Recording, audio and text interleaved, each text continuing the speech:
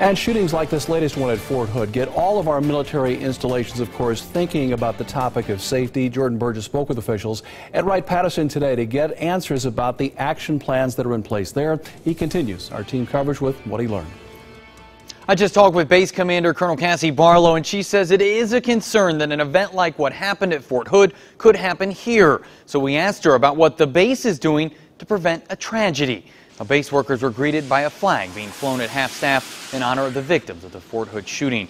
Now, Colonel Cassie Barlow says Wright-Patterson has measures to try to prevent something like that from taking place here. She says base workers train for an active shooter situation and that officials are able to identify those who show signs of post-traumatic stress disorder. But she says the biggest preventative measure might be the base's wingman concept, which encourages airmen to look out for their friends and co-workers. And we wanted to know if the base will take any other actions in light of this recent shooting. Any security changes here based on what happened in Texas?